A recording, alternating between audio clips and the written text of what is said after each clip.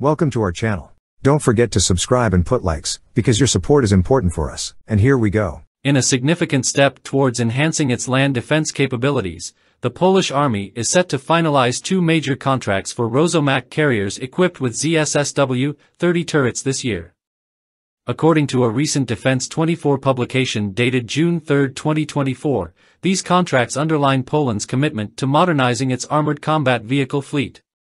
The first contract, expected to be signed within weeks, will procure 58 Rosomak transporters in their standard configuration.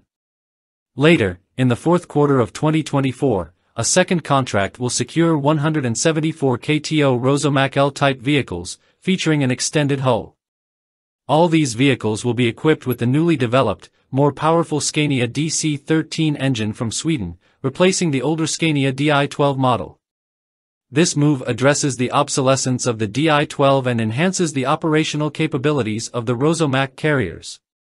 Central to these upgrades is the ZSSW 30 turret, a high-tech remotely operated weapon station developed by Polish company Huta Stalowa Wała, HSW, in partnership with WB Electronics.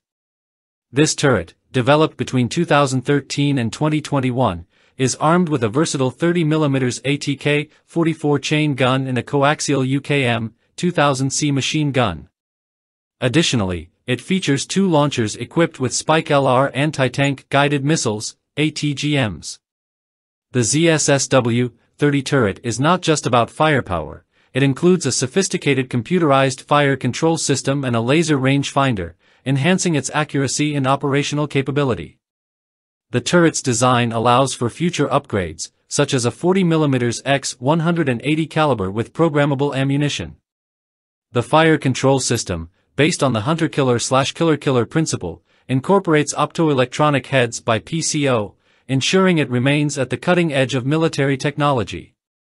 The ZSSW 30 turret is already operational on the Borsuk Infantry Fighting Vehicle (IFV), and is slated for use on the upcoming Heavy Infantry Fighting Vehicle (CBWP), further demonstrating its pivotal role in Poland's defense strategy. Following the completion of qualification tests in late 2021, a 2022 contract for 70 carriers set a deadline for 2027.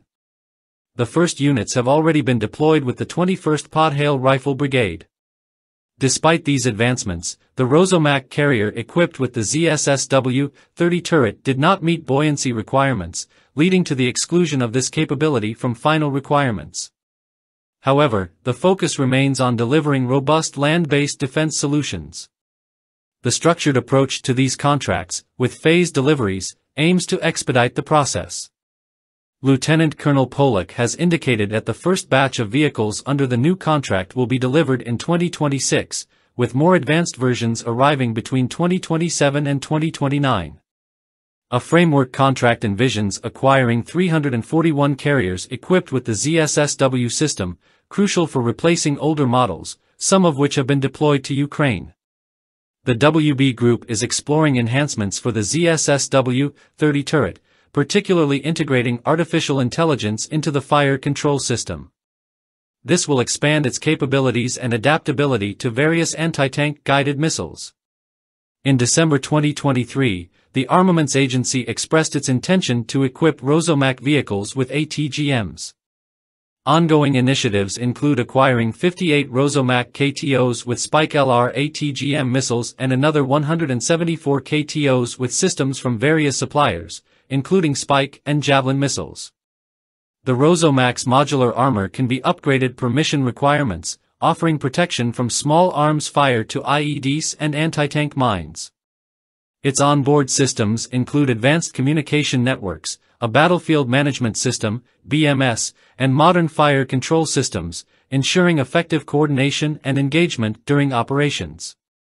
These developments underscore Poland's strategic focus on enhancing its defense capabilities through advanced technology and modernized equipment. The integration of ZSSW 30 turrets and the new Scania DC-13 engines will significantly bolster the operational effectiveness of the Polish Army's armored vehicle fleet, ensuring they are well prepared for future challenges. That's all for now. See you later.